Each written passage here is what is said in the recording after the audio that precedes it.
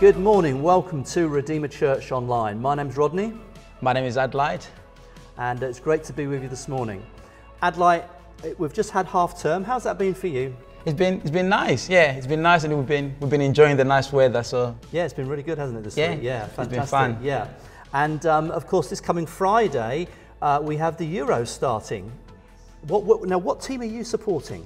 We just want to know. I've got no choice. It's got to be England. It's got to be England. My adopted home, yes, it will be England. Okay. What about you? Yeah. Well, we'll be following the usual England as well. Absolutely. Good. Okay. Anyway, so let me move on speedily and tell you what's coming up this morning. We have our check-in that we usually have. So we have Angela checking in. She's a member of our Redeemer family. And we're continuing our Devoted series, and Joel is going to be talking about being devoted to the breaking of bread. And then we have Theo, who will be leading us in a time of worship. And then after the worship, we're going to be breaking bread ourselves. And so we're set up already. We've got our wine here. We've got our bread there, already separated out, socially distanced in the bowl.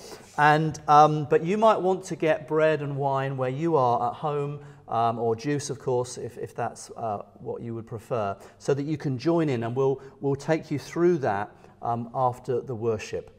Let's start with a scripture from 2 Corinthians 3, verse 17. Now the Lord is a spirit, and where the Spirit of the Lord is, there is freedom. And we, who with unveiled faces all reflect the Lord's glory, are being transformed into his likeness with ever-increasing glory, which comes from the Lord, who is the Spirit. Let us pray. Dear God, Father, we just come to you this morning because we know there is freedom in your name. Father, we just come to you because, Lord, we long for your Spirit. And this morning, Lord Jesus, I just pray that, Father, we want to be transformed into the likeness of your Son, Jesus Christ. We want to be transformed to be more like your Son, Lord. Father, I just pray that will you touch each and every one of us right now this morning. Father, we welcome your presence. Amen.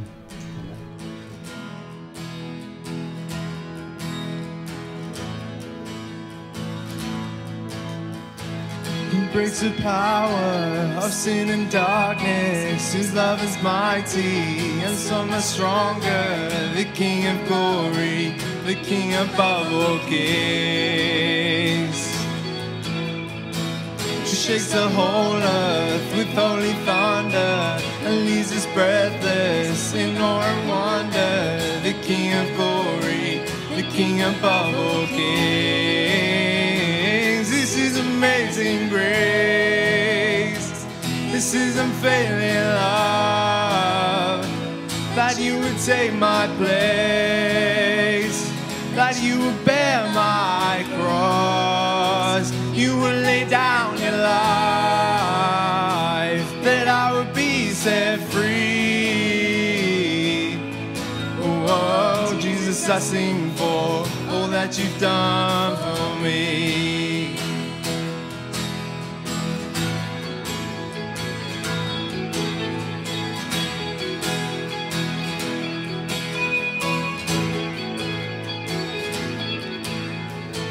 Who brings our chaos back into order, who makes the orphan a son and daughter, the King of glory, the King above all kings.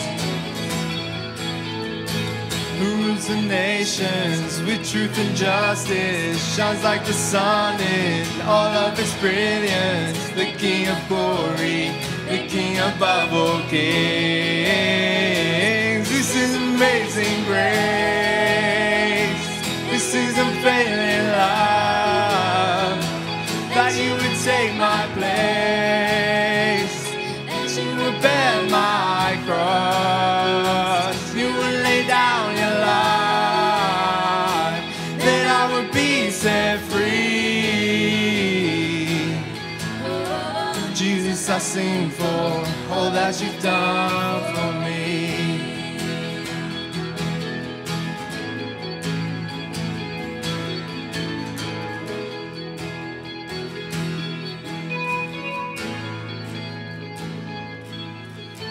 And worthy is the Lamb who was slain, worthy is the King who conquered the grave, worthy is the Lamb who was slain, worthy is the King who conquered the grave, worthy is the Lamb who was slain, worthy is the King who conquered the grave, worthy is the Lamb who was slain, Worthy is the King who conquered the grave. Worthy is the Lamb who was slain. Worthy is the King who conquered the grave. Worthy is the Lamb who was slain. Worthy is the King who conquered. This is amazing grace. This is unfailing love. That you would take my place. That you would bear my cross. You would lay down your life. That I would be set free. Oh, Jesus, I sing for all that you've done for me.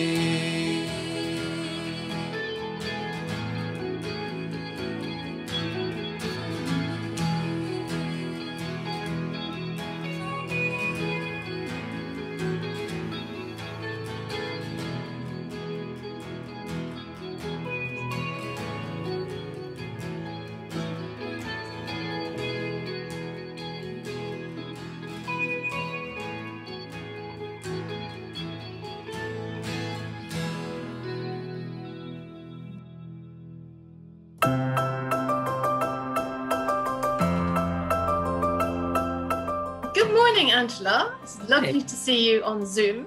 I think we first met on Zoom, actually, didn't we? We did indeed. It was quite a long time before we actually met in person, I think. It was, yeah. So tell me, how did you come to be part of Redeemer? I was looking for a church at the time, so I'd been around several. I went to what was then Jubilee and went around a few others, and then went back to Jubilee. Okay.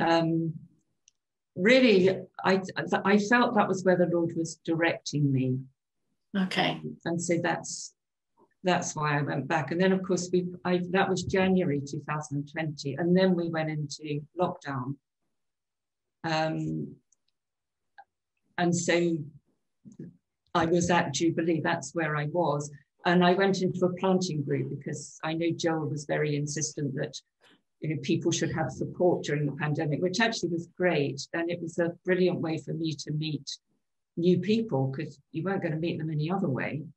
Yeah, not really, no. In the church. So it was a good way of meeting others in the church. So that's really been great for me. Mm. And so how have things gone for you during the pandemic? What was it been like?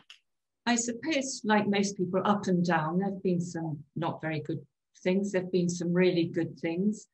Lockdown during the winter was never going to be good for anybody because of the short days, long evenings, and you can't even go late night shopping unless you queue up outside a supermarket. So that wasn't going to work. So that was not good. But other things have been great. Other things have been really good. What's been good? What's been good? Well, more time. We've had more time. We haven't been, nobody's going to knock on the door, and even if they do, they can't come in. Okay. So it's there's just been a sense of not being rushed over things, I suppose, which has been good. Okay. And what has kept you going spiritually then during this time? The Word of God.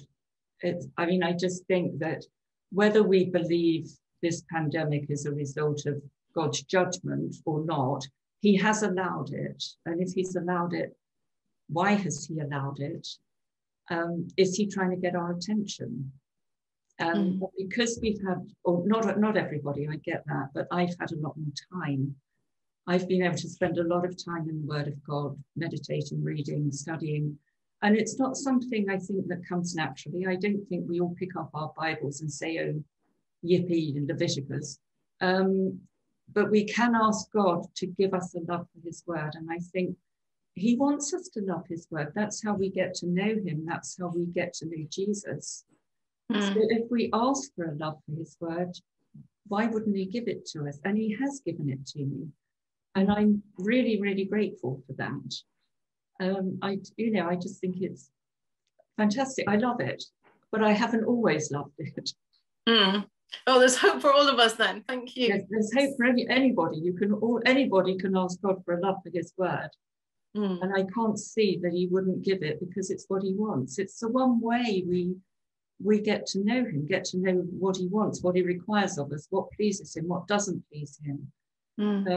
We've got the actual words spoken by Almighty God. We've got the actual words spoken by Jesus, and we can read them whenever we want. It's brilliant. Well, thanks so much, Angela. It's been lovely to catch up with you, and we do enjoy being in a small group with you as well. So getting to hear some of this wisdom that you're learning from the Word of God. Enjoy your day. I will. Thank you, Carrie. See you soon. Bye. Bye. Yeah, this morning it was so nice to hear from Angela. It was during our check-in. Yes. Yeah, and so now we're going to have our next in the Devoted series, and Joel is speaking about being devoted to the breaking of bread, and then afterwards we're going to have a time of worship led by Theo.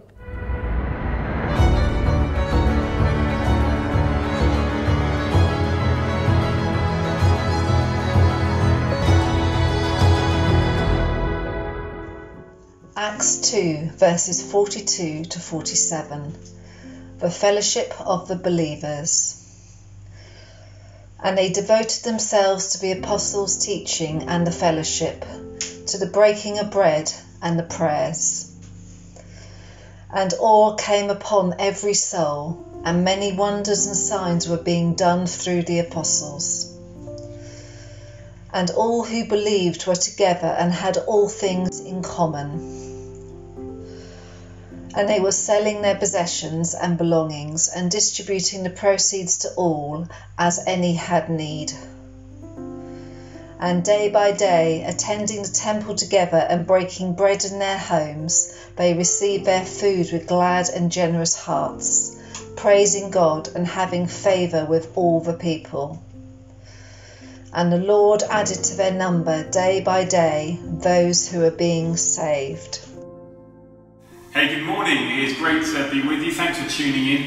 We are continuing our Devoted series this week, Community of the Spirit. And we really enjoyed last week Matt Walmsley, who leads Maidbridge Church in Worthing. He spoke to us on fellowship. The week before that, Ali Scott, who leads a church up in Chester Street in County Durham called Redeemer as well. He spoke to us on being devoted to the apostles' teaching. And today we're looking at the breaking of bricks. In this book, the first part of Acts here in Acts chapter 2, the passage we've just had read, it tells us that community life was broken down into 4 parts for the early church. And they say they were devoted to the apostles' teaching, they were devoted to fellowship, they were devoted to the breaking of bread, and they were devoted to praying. Now that's a pretty great start for us as we look to launch into the Gilbourne Centre. What do we want to be as a church? We want to be a community that's devoted to these things. And so you heard in that passage, they say that word devoted, they devoted themselves. And when we read Acts, we find that 6 times throughout the book of Acts. And devotion speaks of persistence, it speaks of persevering. It's not a one-off thing, but it's a thing that keeps on going and pushes through, even when maybe things are a bit difficult, when things get awkward or uncomfortable. And in our culture, that's kind of an alien concept. When we live in a culture of you try it, and if you don't like it, even if it's just for a moment, then you just go and you do something else, right? You do what's right for you. Don't worry about what anyone else says. You don't need to persevere necessarily so much with things. You just do what's right for you. Try once, it's not for you, I'll move on. But here it says they devoted themselves to these things. And we've called this series Devoted because as a church we want to persist, we want to persevere, we want to prevail in these areas.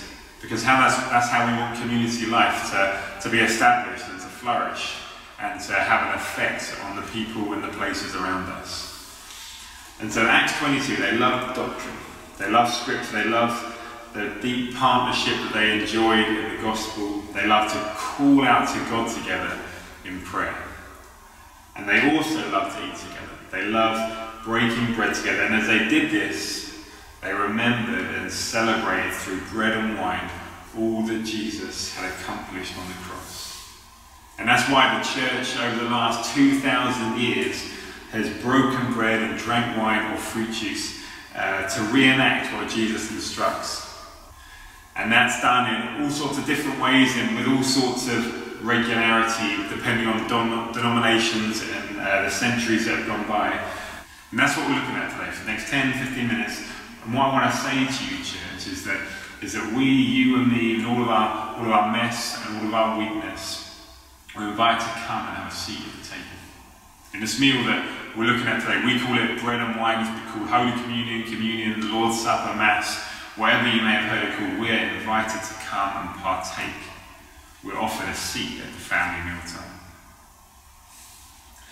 I wonder if you've ever experienced that feeling of just being on the outside of something. When you're looking in, you're peering through the window, you're cold, you're sad, you're lonely, and you're looking through and seeing something that you wish you could be part of. You ever seen Scrooge, or the Christmas Carol, where Scrooge, he's looking through the window, it's cold outside, the snow's falling, and he's looking through at this party that's taking place that he's not a part of. And he's the outsider. Maybe you've felt like that before. Maybe you've never felt like that before. Maybe you've somehow always been on the inside. But I imagine most of us have had that feeling at some point. Maybe even in church. Maybe at work you have those feelings of just not quite fitting in. Well, God, he invites you to come in from the cold, to not be standing at the window, but come in to the house and sit at the table. He invites you to come in and find joy and rest and peace and love and a place to belong. You're invited this morning. So when we talk about bread and wine, it's something we do because it's what Jesus instructs us to do as a church family together. In Matthew 26, verse 26 says, "Now as they were eating, Jesus took bread and after blessing it, broke it and gave it to the disciples and said, 'Take, eat, this is my body.' And he took a cup, and when he had given thanks, he gave it to them, saying, 'Drink of it, all of you, for this is my blood of the covenant, which is poured out for many for the forgiveness of sins. I tell you, I will not drink again of this fruit of the vine until that day when I drink it new with you in my Father's kingdom.'" You see, this is part of what we do as our worship.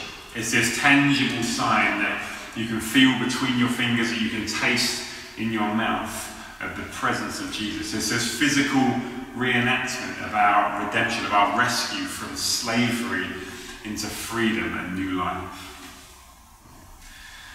And it centers us as a church around the gospel, around Jesus. It forms part of our worship together and to draw us more into worship. Like whatever else we do on a Sunday when we gather, we want to be God first, we want to be gospel centered, we want to be mission focused, and this should help us fuel that. The danger is that some of us who've grown up in church, is that we see it as something that maybe we just bolt on because it's something that the church has done for thousands of years. Or maybe we think it's a bit boring or a bit legalistic or a bit exclusive or a bit too prescribed. We don't want any set liturgy, which is just like an order, a form of worship. But whether we like it or not, we have a liturgy. It might not quite look the same as a church 100 years ago or 300 years ago, but we have a set way of doing things, a pattern of worship. And there's not a negative thing. Andrew Wilson says in his book, Spirit and Sacrament, which I highly recommend, he says that liturgy is not merely neutral, but positive. It is not just inevitable, but powerful. It can train us, shape us, and reorient our desires. And we see modern liturgies in all sorts of places. Right? If you've ever been to a football match, you will have seen a form of liturgy, a way of doing things. Like people get ready for the gathering, right, by putting on their appropriate clothing, whether that's a scarf or a hat or their team's shirt. And they walk in through the car park or the grounds and they look up at the cathedral or the stadium. And after standing in their queue for their pint and their pie, they break bread together with the same group of friends and family that they chat with each week before the game, before walking out into the worship centre or stadium, where there are moments of silence, remembering the dead, there are moments of applause for people's lives, there are singing songs, there are chanting, there are raising hands in the air to worship, chanting to the God of football. Right, in sport, they recognise the importance of patterns of behaviour and how these habits, they form people's hearts. People will give their time, they give their weeknights, they give their weekends, they travel hundreds of miles, thousands of miles over a year, spending an incredible amount of money at the altar of football. And for some, it's their form of church, it's their family, it's a place where they belong. And this pattern of worship is familiar, it's repetitive, and they love it.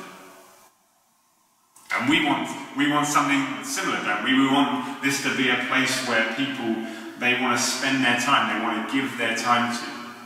They want to give their money to, where they love, where they feel like this is family, this is a place to belong.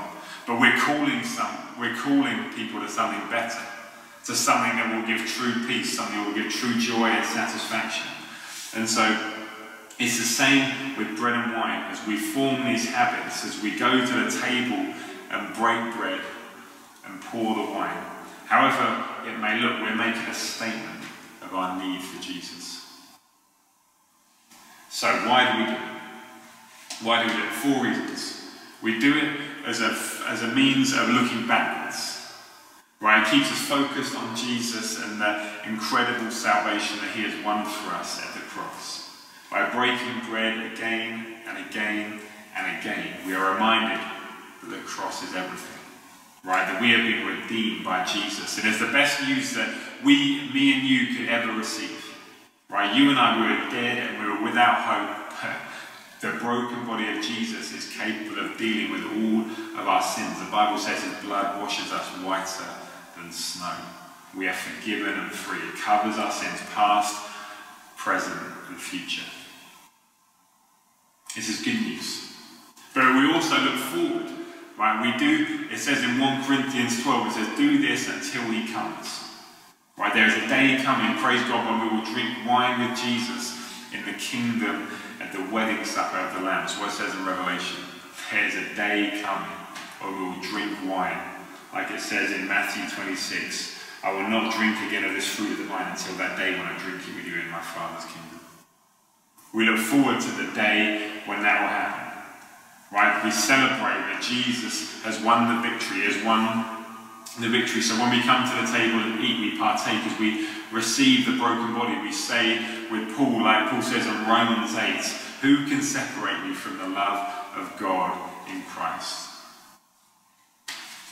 Can tribulation, so tribulation or distress or persecution or famine or nakedness or danger or sword. Jesus has won the victory for us, and we remember this at the cross. We're saying that despite what we face right now, despite COVID, we say Jesus is bigger than that, and we choose to worship, we choose to be thankful for what God has done for us. Just as every joy in this life is a hint at the fullness of joy in the next, when we come to the table, bread and wine is just a foretaste, this regular reminder that there is a better meal coming. So as you take it today, if you're taking it at home today, if you've got your bread and your wine ready, or if you're in person in the Gilbourne, as we take it today, we look past the uncertainty of the next few weeks or months or years, and we look to Jesus. We look to the author and perfecter of our faith. Number 3, we look inward. Right? So what does it mean to look inward, to examine ourselves? It means doing whatever we can to ensure we don't eat or drink in an unworthy manner, as it says in 1 Corinthians. Right? To examine yourself is to come face to face with your unworthiness, to come face to face with my unworthiness, to come and take part at this meal table, to come and have a seat at this table. It's not to get lost in this self-indulgent wallowing, but it's an opportunity to see our sin, to confess it, and to rejoice that it has been nailed to the cross. And number 4, we look outward. Right, the last direction is to look all around you, to take notice of the people participating in the community meal. So if you're on site in the Gilbourne this morning, you can look around and you can see people who are different from you. You can see the different ages and races and stories. There are people there with whom you share nothing in common other than Jesus. And because of that, you are bonded forever by the same Spirit. Right? the supper, the Lord's Supper, the bread and wine, it symbolises this beauty of unity. And so when we can gather back together, whether that's July or August or September, as a church family, all in one room on a Sunday, we can treasure that moment. So if you're online doing it in your homes today, that's fantastic, and we're doing it together still. But there's something special about being in person, looking around and seeing as a church family come into the table and remembering, looking back, looking forward, looking in, and then looking around. And so in a minute or two, we're going to celebrate together. We're going to remember what Jesus has done for us, coming together as a family. Even if you're watching at home, this is a family thing, and we can look forward to the day when we will drink with Jesus in the new kingdom. And if you're hearing this for the first time, you're not a follower of Jesus, then you are invited to. Romans 10, verse 9, it says, if you confess with your mouth that Jesus is Lord and believe in your heart that God raised him from the dead, you will be saved. And if you want to pray that prayer this morning, then you can pray that, and you can take part in bread and wine. You are invited this morning to come and sit at the table. You're invited to the family mealtime. In a moment, we're going to take bread and wine together. Rod and Adler are going to lead us in that. And then we are going to respond as we worship through bread and wine. We're going to respond by worshipping in song together. I'm just going to pray before you. God, I thank you. You invite us to come to the table, not because of anything that we have done, but because of what you have done. And we remember that as we break the bread and as we drink the wine. Remember the sacrifice that you made, the price that you paid on our behalf. And God, we look forward to the day when we can celebrate with you in the new heavens and the new earth, the victory that you have won for us right now. And God, we just take a moment to look inward and just to search ourselves and recognize our unworthiness. And we're just so thankful that we're part of a church family, whether we're at home or whether we're in person. God, thank you for the people that make up your church. In Jesus' name, amen. Jesus, we honor your name, Lord. Yours is the highest name of all. And Jesus, all power and glory belong to you only. It's all yours. You're the Holy One, you're the risen King, far above all gods, far above all things. Every knee will bow, every tongue confess, Christ is Lord, and you're the King of glory, strong and mighty, and over all the heavens and earth, you are God above, you're the King our hearts praise, honoring one name, and Jesus our Lord, Jesus our King, hallowed be your name. And Jesus, we worship your name, Lord. Yours is the highest name of all. And Jesus ascended in glory, forever victorious, mighty God. the Holy One. You're the risen King, far above all gods, far above all things. Every knee will bow, every tongue confess, Christ is Lord.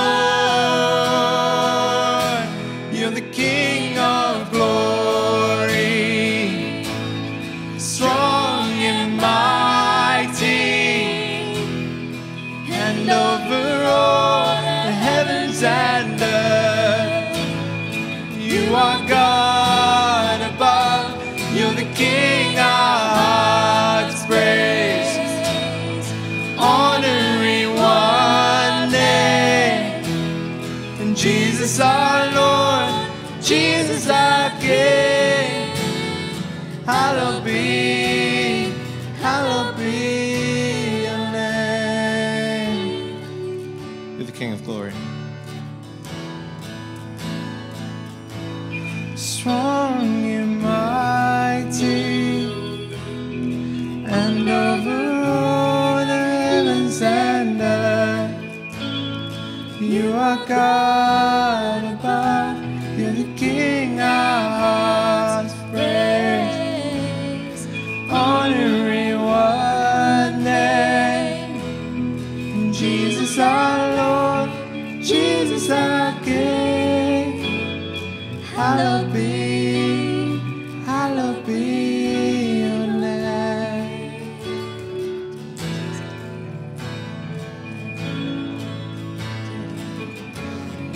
You are strong and mighty. You are far above all other gods. There is no one. Yeah, he loves us. Yeah, he loves us. And oh, how he loves us. Oh, how he loves us. And oh, how he loves. Yeah, he loves us. And oh, how he loves us. Oh, how he loves us. And oh, how he loves. Yeah, he loves us. And oh, how he loves us. Oh, how he loves us. And oh, how he loves. First one. And he is jealous for me. Love's like a hurricane. I am a tree bending beneath the weight of his wind and mercy. When all of a sudden I'm unaware, these afflictions eclipsed by glory, and I realize just how beautiful you are and how great your affections are for me. And oh, how he loves us, oh, and oh, how he loves us, and how he loves us, oh, and oh, how he loves us, oh, and oh, how he loves us, and how he loves us, oh, yeah, he loves us, and oh, how he loves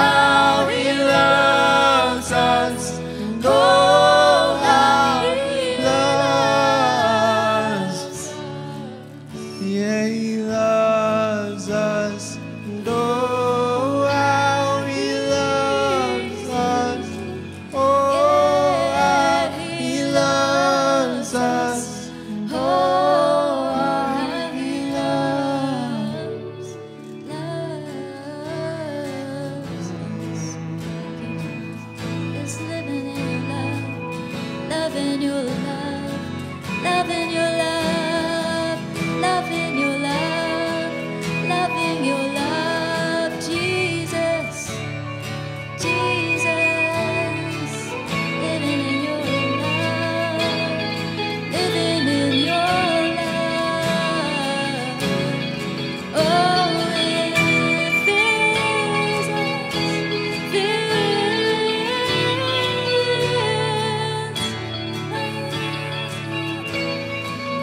Yeah, Jesus, thank you for your love. Thank you for your deep love for me, for all of us, God. I thank you that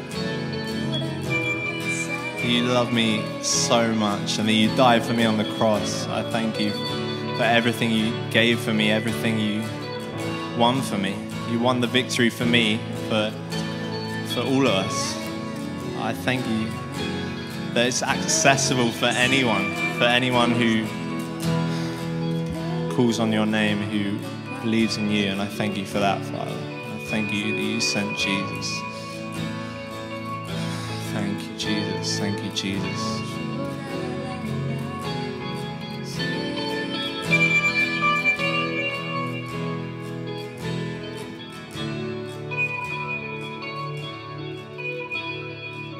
Fantastic. Thank you so much, Joel and Theo, for serving us so well. And obviously Joel talked about the importance of breaking bread as a church. And so that's what we're going to do now. And I hope that you're going to join us at home. Hopefully you've had a chance to get some wine or fruit juice and some bread, so you can join in now. So let's just focus our minds now on this. And, you know, Jesus, he took some bread and he broke it and he gave it to his disciples. And he said, "Take and eat. This is my body." But you know, this wasn't the first time in the Bible that there's an invitation to take and eat. You see, in Genesis chapter 3, Eve is invited by the serpent to take and eat the fruit of the tree of the knowledge of good and evil. And as Adam and Eve took and ate that fruit, what happened is it was a catastrophe actually, because mankind fell and sin entered the world. And Adam and Eve, and of course the whole of mankind, we became separated from God in that moment. And there's a barrier of sin that came into the world in that moment. But here now, Jesus comes as the new Adam, and he offers us a return to intimacy with God by inviting us once again to take and eat. But this time we're taking and eating of his body. What a fantastic invitation that we've got. And it's a hugely symbolic thing, therefore, that we do right now as we break bread and we eat and we remember the death of Jesus and his giving of his body for us. So what we're doing in this moment when we're eating is that we're declaring that the curse of sin has now been reversed in Christ. And he was cursed in our place. And it means we are now blessed instead of being cursed. It symbolizes a new covenant that God has made with us. So all together now, why don't we just, in our homes, just take this bread and eat it right now and thank God. And that's what we're going to do here right now.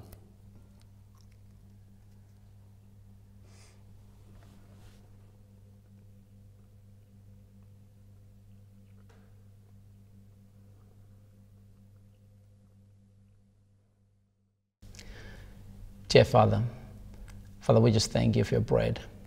Father, we thank you for what it symbolizes, Father. It just reminds us about your body on the cross that cleansed our sins. Father, we just come to you and look at the cross. And Father, we thank you for all that you've done for us. In Jesus' name, amen.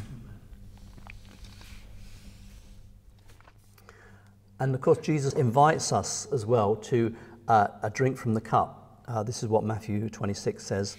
Jesus says, "This is my blood of the covenant, which is poured out for many for the forgiveness of sins." Isn't that incredible? When he said that, poured out for many, he meant you and I. You know, where you are now, where I am now. He's poured out his blood for us. That's incredible, isn't it? And so not only is the curse reversed, there is now a new unbreakable commitment that God has made to us, to you and to me, and it's signed and sealed in the blood of Jesus, in the blood of his Son. So for Christians, this is a great way to renew afresh our commitment to Jesus. So why don't you do that right now as we just drink and we remember Christ's blood shed for us. Let's just make that fresh commitment to him right now.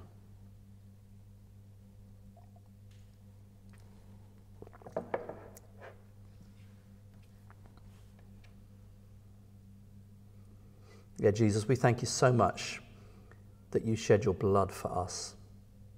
And it is a very precious and solemn thing that was done, and yet it's a wonderful celebratory thing as well, that the blood of Christ has cleansed me, cleansed Adlite, cleansed all those who are watching who are Christians, have cleansed us of our sin, that there is a new covenant now in your blood, signed and sealed, unbreakable, eternal covenant that will never be replaced and never be removed, that is there for all eternity, and it secures our salvation for all eternity.